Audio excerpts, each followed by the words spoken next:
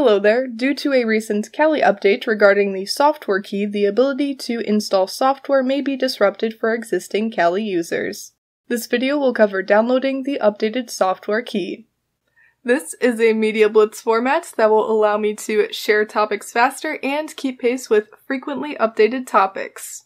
My channel focuses on adding the power of Linux to your Android, Chromebook, or PC without the need to root or remove your system.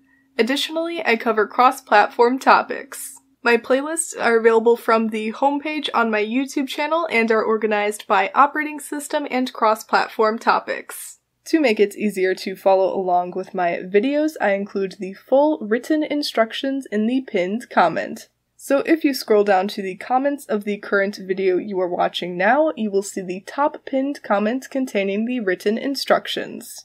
To see the whole comment, click on Read More. Any updates will be noted at the top of the pinned comment. Note that you can copy and paste the notes into a text file like I have here with the mousepad text editor.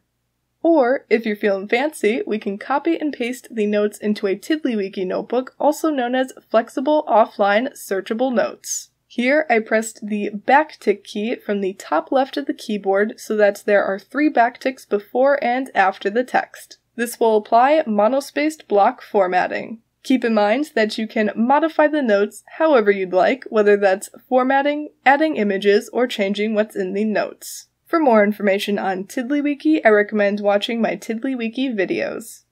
That concludes the intro, now onward to the video. To download the Kali software key from a terminal, we can execute sudo space wget space https://archive.kali.org/archive-key.asc space -O /etc/apt/trusted.gpg.d/kali-archive-keyring.asc. Note that this is all one continuous line. Now that the software key is updated, we can do sudo space apt space update space -y. This will update the software index list, and this time it will update without issue. Additionally, if we open up Synaptic Package Manager and click the Reload button from the top left, we will no longer get an error when it updates the list of available packages. So now we can install software like usual.